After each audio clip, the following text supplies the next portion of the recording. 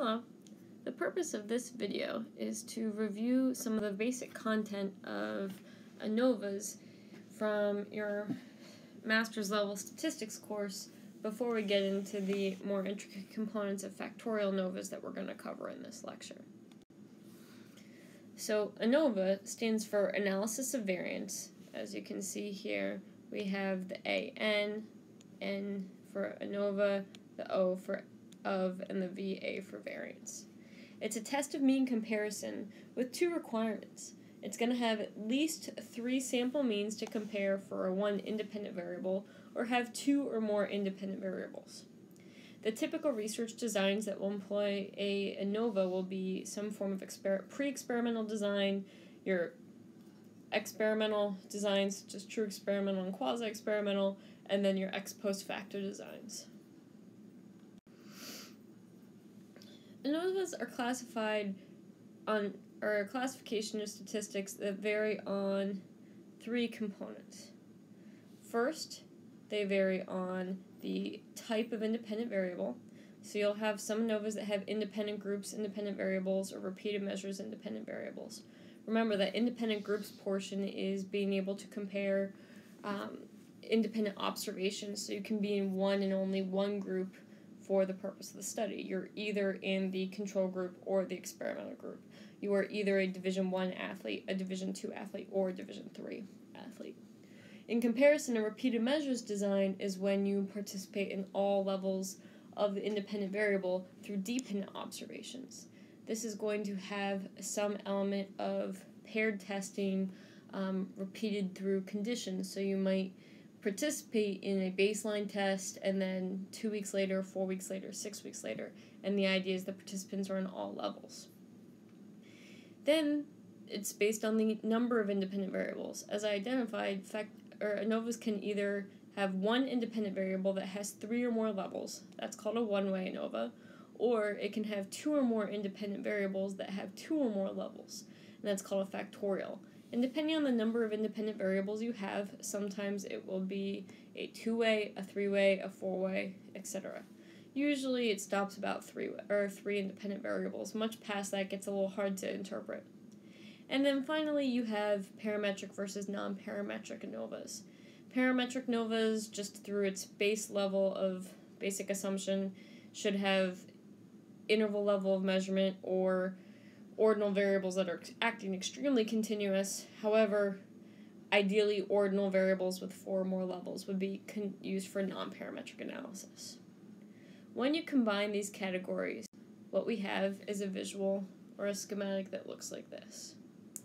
So, as we described, an ANOVA can be either one way, if it has one independent variable, or factorial if it has 2 or more independent variables. If it can have as ordinal dependent variable, you want to use a non-parametric.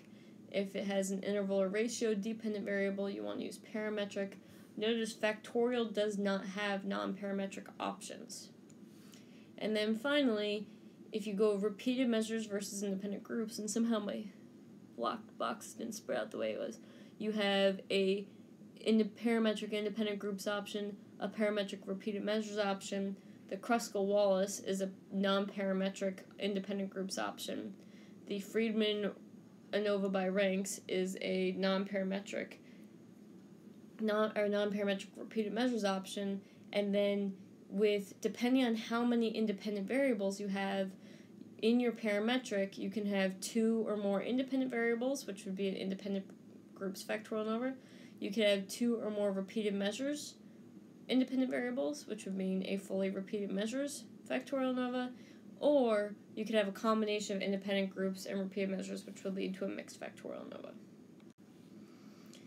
In the lecture that we're going to do in class, we're going to focus predominantly on this factorial side, looking at individual differences for independent groups and repeated measures. Now, independent groups, variables, and factorial ANOVAs are often referred to as factors and are labeled with letters.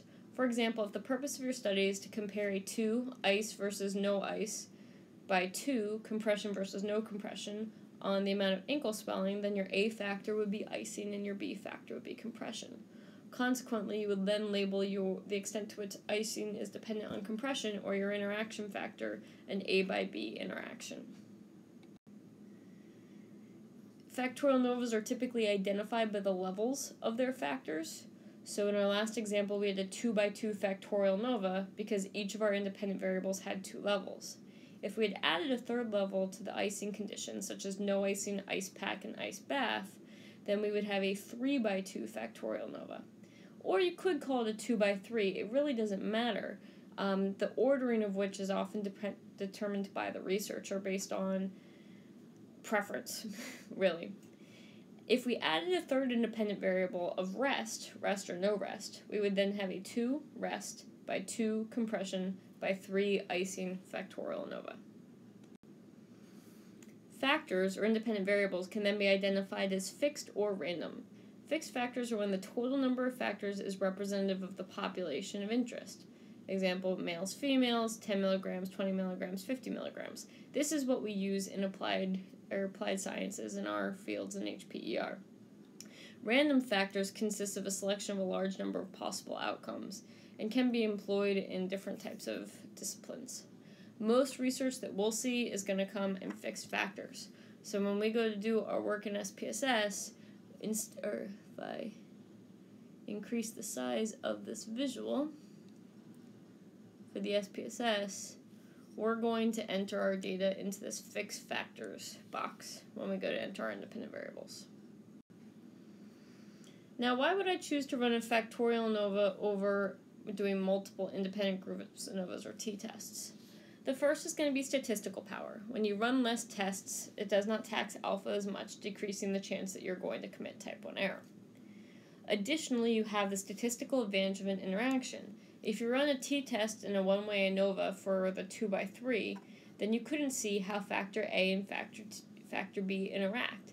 This is a major statistical advantage of ANOVA, which we'll review in the next couple of slides. And then finally is ecological validity. In the real world, we rarely see just one variable explain enough variance to understand how a dependent variable is changing. So when you put those two things together, understanding how multiple variables interact, that is more likely to represent the real world. Now, what is an interaction? An interaction is defined as the examination of the extent to which the effect of factor A is dependent on factor B. Now, for instance, you are somebody, if we're trying to look at the enjoyment of coffee, so coffee enjoyment goes on my y-axis, then what we can see in the visual here is that if you have no coffee and no sugar, you have relatively low enjoyment. No cream, no sugar. If you have no cream with a little bit of sugar, that doesn't actually change your enjoyment all that much. If you have cream but no sugar, enjoyment goes up a little, not a lot, but a little. However, if you combine the cream and the sugar, now we see enjoyment increase at a much higher level. This same visual is presented over here on the left, where we have similar amounts of enjoyment in the no cream condition, regardless of sugar or no sugar. We see a slight increase of adding cream with sugar or without sugar, and a much larger increase when you add cream with sugar. This change, the extent to which adding sugar changes the enjoyment at a much bigger level dependent on cream or no cream, is what is defined here as the interaction. So interactions visually can be represented as a deviation from parallel lines. If we have parallel lines like we see here, where we have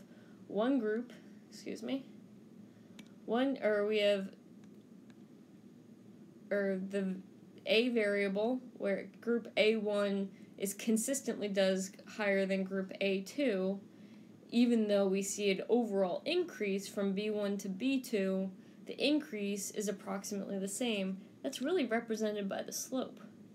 The slope in both of these are essentially identical. However, B1 to B2 in the second option have a very small slope, where B1 to B2 for group A1 has a much bigger slope.